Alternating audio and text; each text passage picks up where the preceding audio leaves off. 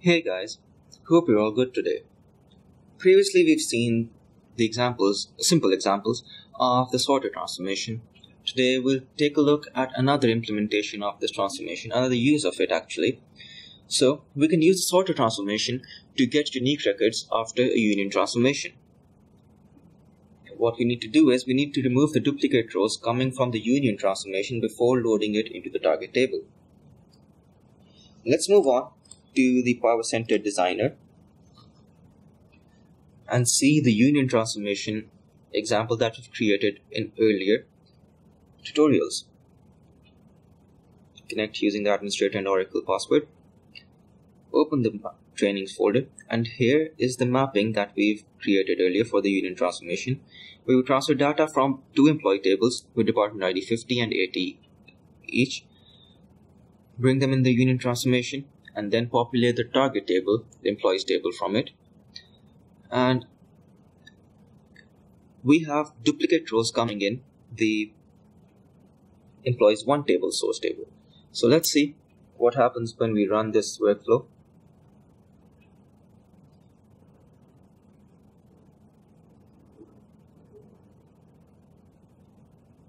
It's running, and we have 124 rows loaded into the target table.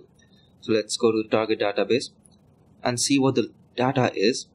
And here we can see that 2 rows for each department employee ID have been loaded into it, as they are duplicate rows.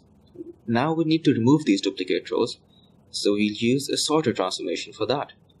Let's go to the mapping workflow, the mapping designer. And here we can see the 2 employee tables bring in data to the union transformation. Let's see what is in the union transformation. Double click on it.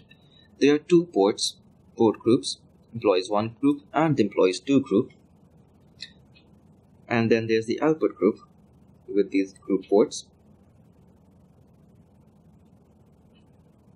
What we need to do is we need to remove the output links to the target table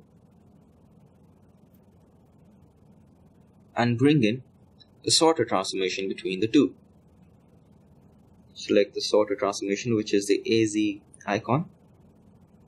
Bring it over here.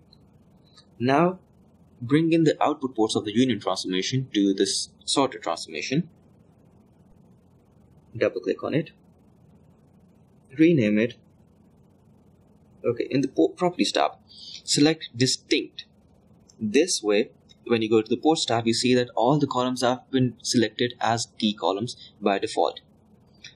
This means that all the rows will be sorted based on all of these columns, and therefore the duplicates will be eliminated. Now populate the target table using the sorter transformation and the auto link property.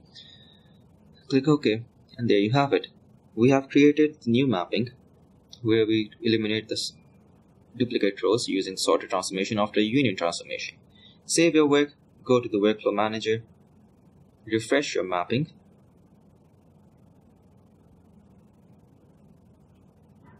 save the work. Now let's run the session, the workflow, and see whether the duplicates are being eliminated or not. It's running. And there you have it, 79 rows loaded to the target table, which earlier were 124 or something like that. So let's go to the target table and see what the data is loaded there. Connect to test1 ODBC connection using the username target and password target as well.